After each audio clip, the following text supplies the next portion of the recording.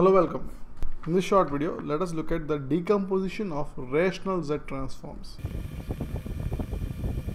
So we are going to learn what is the specific structure of a rational Z transform when it is decomposed. That is, basically it will help us in analyzing the rational Z transforms, and this is specifically useful for implementation of discrete time systems.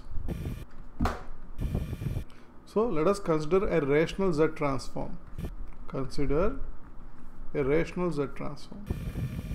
X of Z is equal to summation k is equal to 0 to capital M bk z power minus k. So that is the polynomial in the numerator, and in the denominator we have 1 plus summation k is equal to 1 to capital N ak z power minus k. It can also be written in the following form.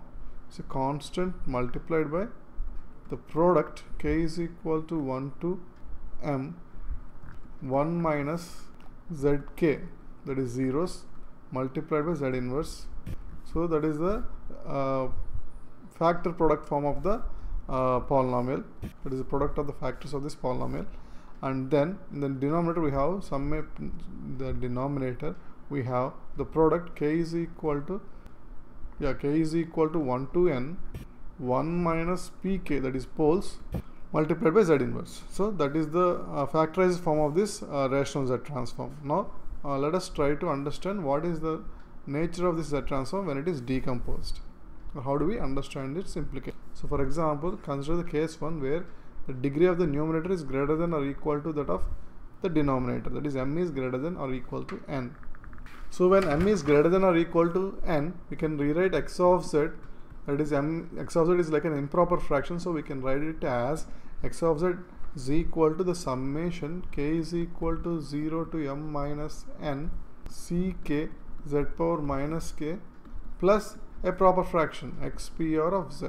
So this part is the proper fraction, and m minus n is the extra values, that is the extra degree. It is basically the degree difference, that is m minus n. M is the numerator degree, n is the denominator degree, so the difference is m minus n. So there are extra m minus n coefficients. These are like the integer components when we decompose an improper fraction. So now consider or assume that the component or the fraction xpr of z has n distinct poles, has distinct poles. Poles of the component xpr of z are distinct, then we can write it as xpr of z will be equal to a1 divided by 1 minus p1 z inverse. It's like a partial fraction expansion. So a1 by 1 minus p1 z inverse, a2 by 1 minus p2 z inverse, and so on, and the last one will be an, because this one will be of degree n. So it will be an divided by 1 minus pn z inverse. So that is the general structure of xpr of z. Now if some of the poles are complex, then if sum of poles, that is pk, are complex, then those complex poles should occur in pairs. Those poles should be occurring in conjugate pairs.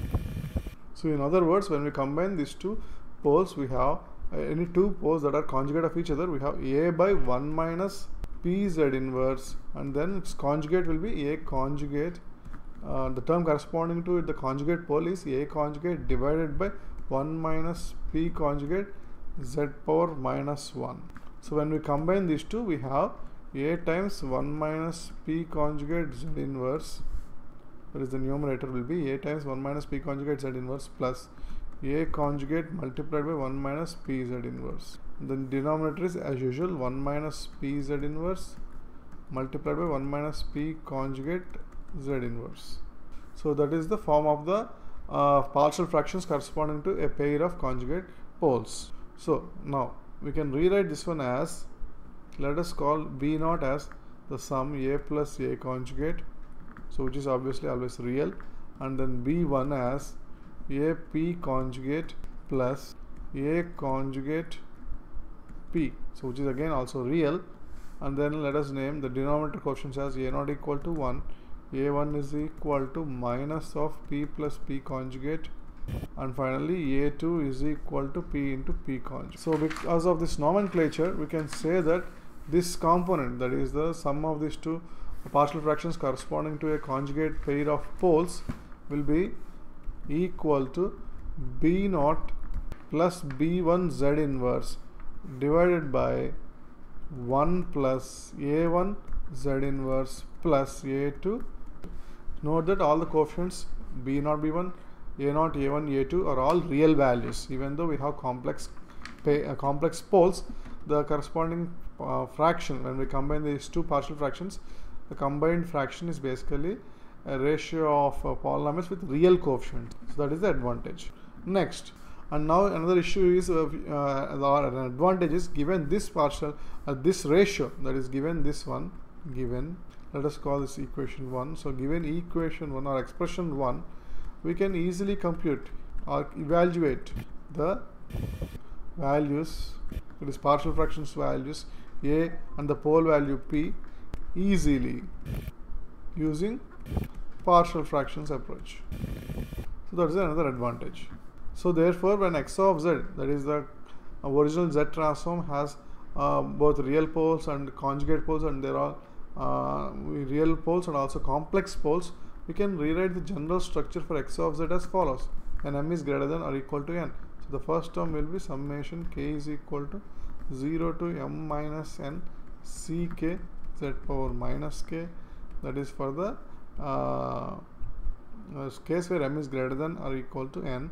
So when m is equal to n, this part is basically a constant, and m is and then the summations correspond, summation of the partial fractions corresponding to purely real and distinct poles, which are assumed to be of number k1. That means we assume there are k1 real poles, real and distinct poles.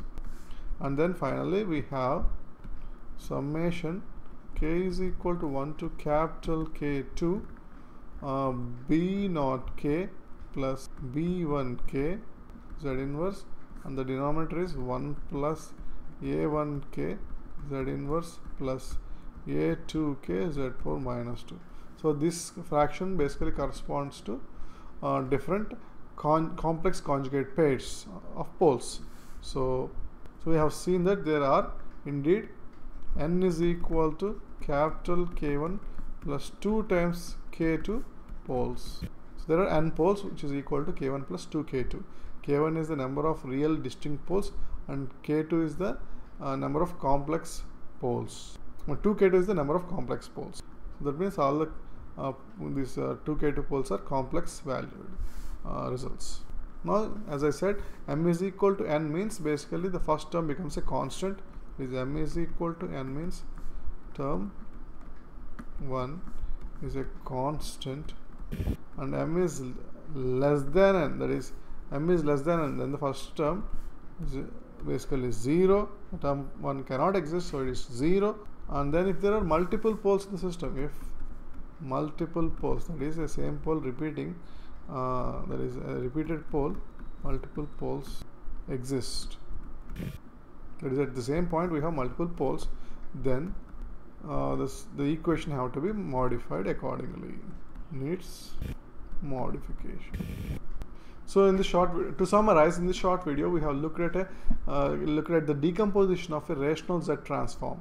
So I consider a Z transform X of Z with the structure the numerator equal to summation k equal to 0 to m bk z power minus k, the denominator equal to 1 plus summation k equal to 1 to n ak z power minus k, or in the factorized form that are written in terms of zeros and poles. So, and if m is greater than or equal to n, that is the numerator has a higher degree, then in this case x of z can be written as the sum of two parts. First one is basically corresponding to the integer coefficients, that is the integer component of improper fraction. So here we have summation k equal to 0 to m minus n ck z power minus k, and then we have xpr of z, where xpr of z is a part of the z transform that corresponds to distinct and real poles, or real and distinct valued poles, distinct and real valued poles. So XPR of Z can be written as a summation of different partial fractions with the corresponding coefficient. So if all of them are real, then this is enough. But if there are complex poles, then we have to understand that the poles occur in conjugate pairs. So in that case, we can combine the corresponding partial fractions. Say for example, P is a pole and P conjugate is its conjugate pair, conjugate valued pole. So it's a conjugate pole. So in that case, we can combine the two partial fractions as a single one, where the numerator and denominator has only real coefficients.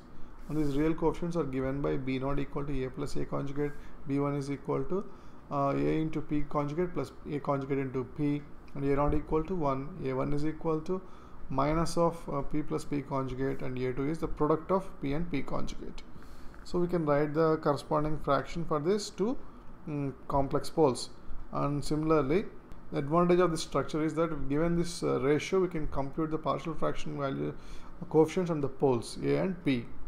And the general final structure for X of Z, when we have m greater than or equal to n, is the first term basically without poles, that is summation k equal to 0 to m minus n ck z power minus k. And the second term and the third term correspond to real poles and complex poles respectively. So we assume that there are k1 real poles and k2 times k2 complex poles. So the total number is n equal to k1 plus 2k2. So this general structure, when m is equal to n, the first term becomes a constant, and when m is less than n, the first term becomes 0 or it vanishes. And finally, if there are multiple poles, that is a repetition of poles, then we have to consider those poles also in the partial fraction expansion. So thus we have looked at the decomposition of a rational Z transform, which is very useful for implementation of discrete time systems. Thanks for watching.